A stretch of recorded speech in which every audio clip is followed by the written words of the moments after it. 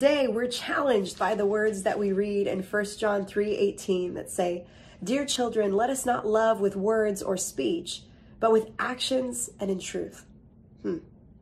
Love, that's a word that gets tossed around frequently in our world today, doesn't it? We love pizza, we love an outfit, we love a social media trend. We use the word love to describe how we feel about a new music album or movie or sports team. And we use the same word to describe our affection towards our spouse, our children, our parents.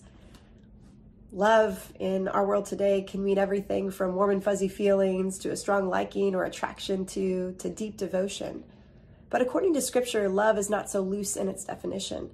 In fact, 1 John 3:18 reminds us that love is not as complicated as we make it out to be. Love is revealed not by what we say or what we feel, but by what we do, by our actions.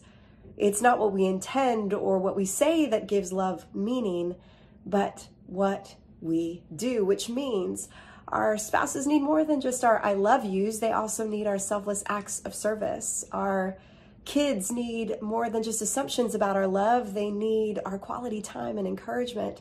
Our neighbors need more than our God bless yous in passing. They also need a helping hand. Our brothers and sisters who are struggling to make ends meet, they need more than our comforting sentiments. They need our generosity.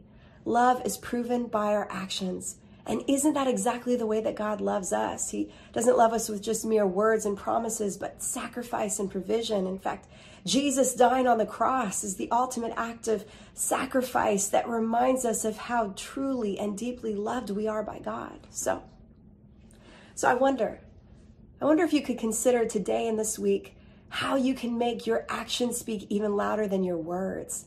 Who can you serve, help, or give to?